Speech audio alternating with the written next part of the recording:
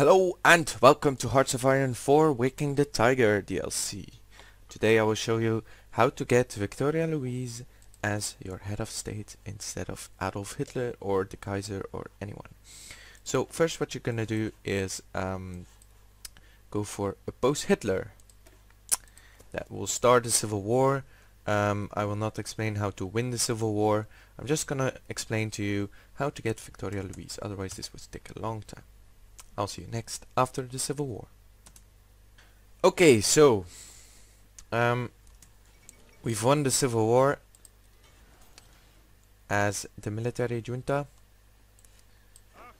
Just put on. And now we are Germany, the German military junta, with August von Mackensen as our leader. So we're gonna do this, then revive the Kaiserreich. So the civil war ends, and then you're gonna do return of the Kaiser. So, oh crap.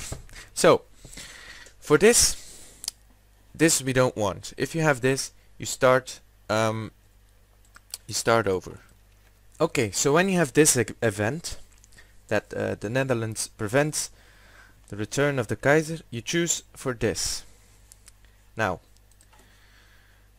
Wilhelm III is Kaiser, and now you need to do reinstate Prince Wilhelm's right of succession, then modernize the succession laws.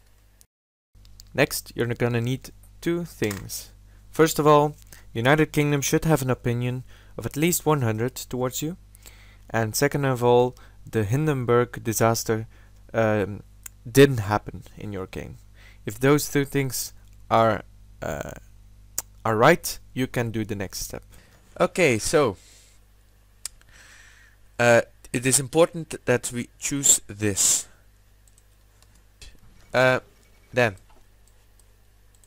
the Hindenburg blows up and the Kaiser is dead, but now at least Victoria is the Kaiserin. And that is how you do or you get Victoria as Kaiserin as Germany in Hearts of Iron 4, the new DLC. So, see you next time. Bye.